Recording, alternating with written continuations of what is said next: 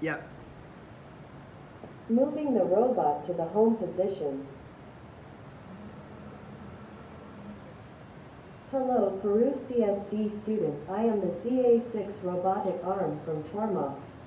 Industrial robots like the ZA6 are articulated robots. Each of its 6 rotary joints are connected in series. The joint at the base of the robot is called joint 1. The joint at the end of the robot is joint 6. I will move joint 1 10 degrees forward and back. Now I will move joint 3 20 degrees forward and back.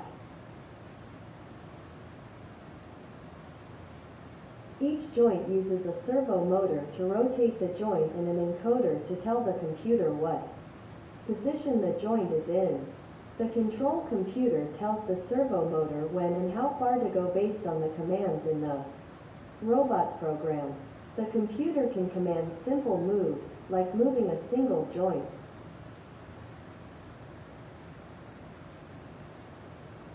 The computer can also command more complicated moves where all joints move in a coordinated fashion.